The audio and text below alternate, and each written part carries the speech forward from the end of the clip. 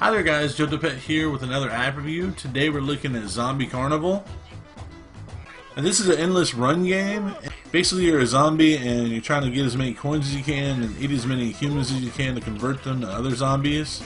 There are different quests that you get, and if you finish all the quests then you'll level up and you get coins that way, and also you get different items like lottery tickets based off of brains. And it's a lot like Jetpack Joyride, but with zombies, and I mean, you even get vehicles and stuff like that. Shoo! Oh, see, there's a vehicle right here, Dragon. That looks familiar. Was it Mr. Cuddles?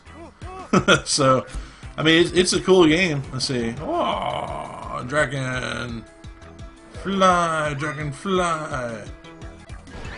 And now I'm a balloon, so I'm gonna float up. I'm a balloon here. Which is really good right now because it looks like the land is like falling down. UFO baby, yeah! Woo!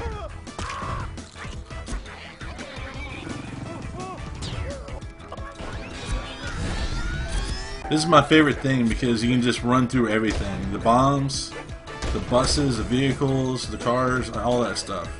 See, every human you eat, you get another zombie. And the zombies, you have to kind of control them, and you just, to jump, you just tap the screen. Whoa!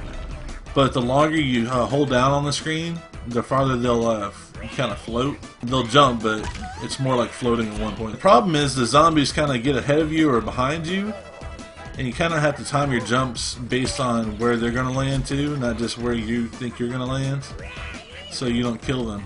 You don't let them die. Because you want as many zombies as possible, because they're like extra men.